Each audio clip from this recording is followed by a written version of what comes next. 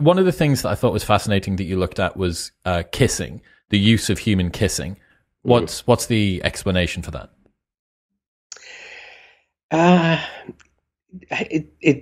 It's one of those things, again, for which there has never been really a satisfactory explanation.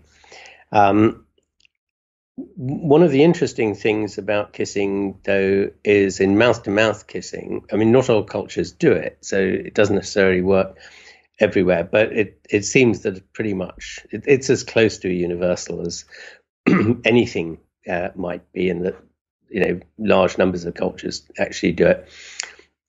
The key to it is you're exchanging information on essentially your immune system. So it's reckoned a 5-minute kiss results in the transmission from one person to the other of tens of billions of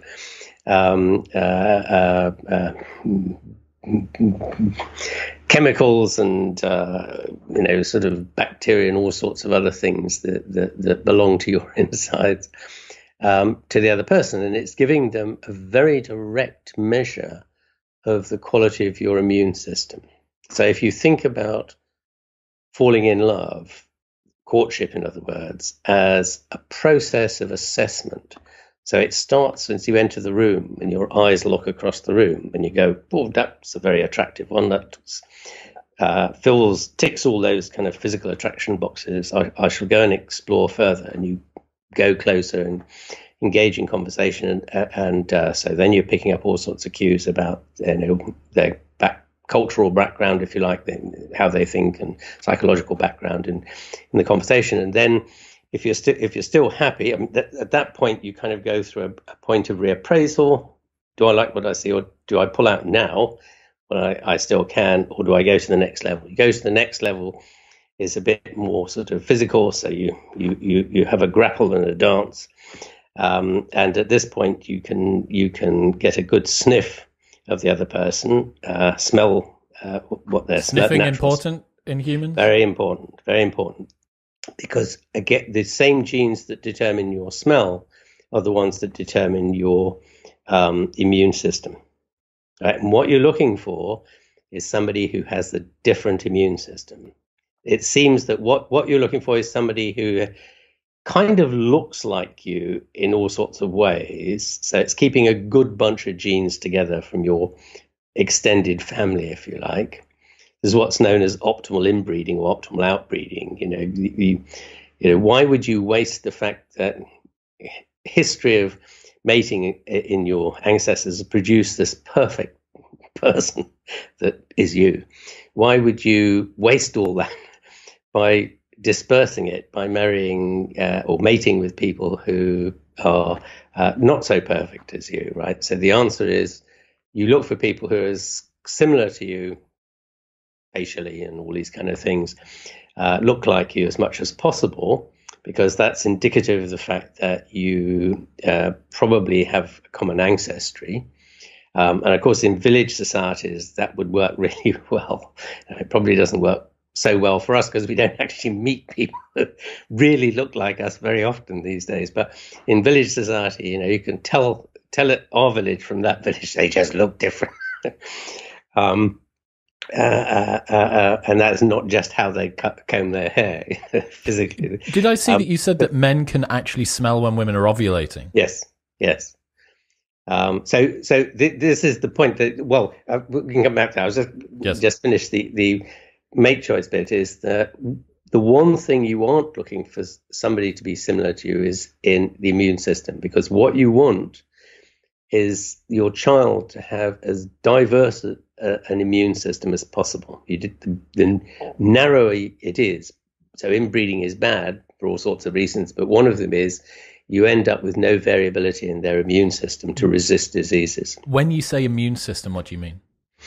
The body's natural immune system. This is what produces all the white blood cells and stuff that sort of attack and cannibalize. Okay, and destroy viruses and genetically, people have a predisposition to be robust against certain types of viruses and bacteria, but maybe not all of them. So the goal is to kind of spread the risk across. Yes. Okay. Yes, or it's not necessarily particular resistance, particular bacteria or what have you, but a very strong immune system, which is because the immune system is very adaptive to what's thrown at it, right? It learns to recognize foreign bodies that have invaded you. So this isn't just genetic. This is something which is going to be influenced by if you were an adventurer, if you'd been away.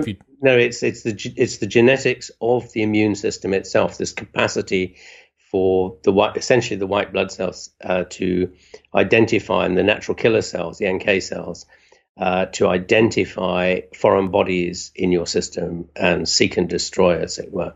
And there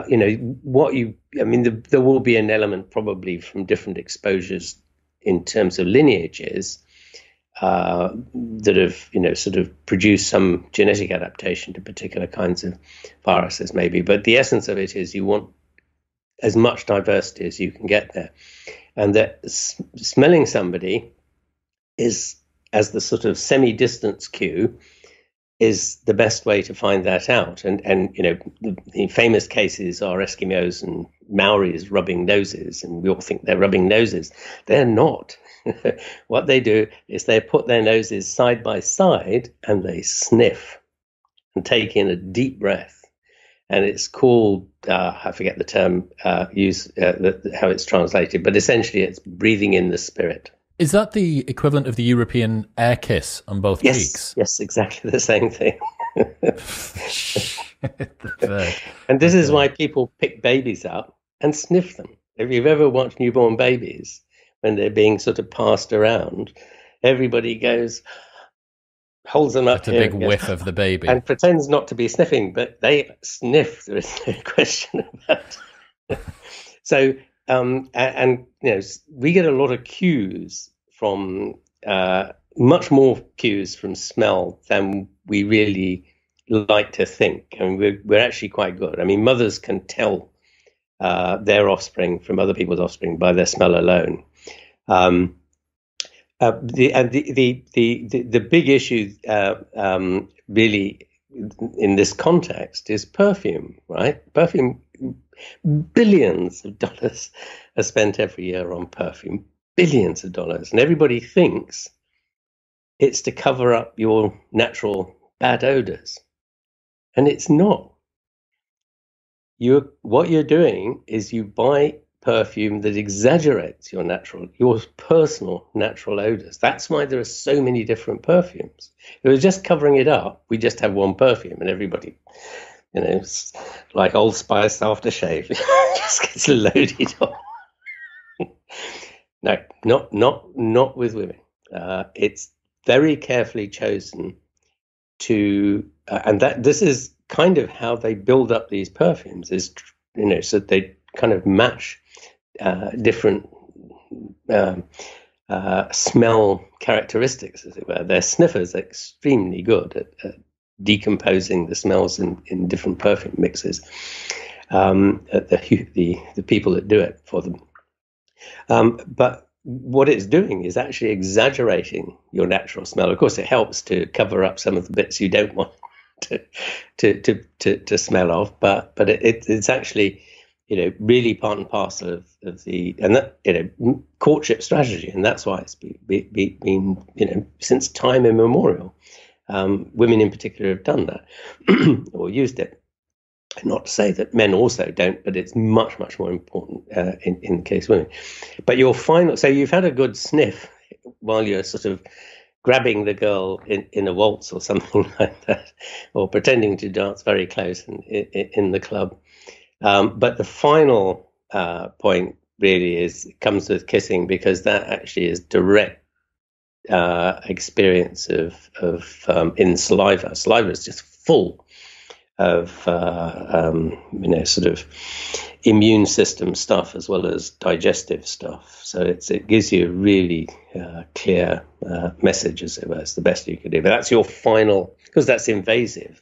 That's obviously the final step in it. So courtship is like this series of steps, starting way out with distance cues, which are largely visual, and getting closer and closer and closer literally into taste at the ends. What's happening, people? If you enjoyed that, then press here for the full, unedited episode. And don't forget to subscribe. Peace.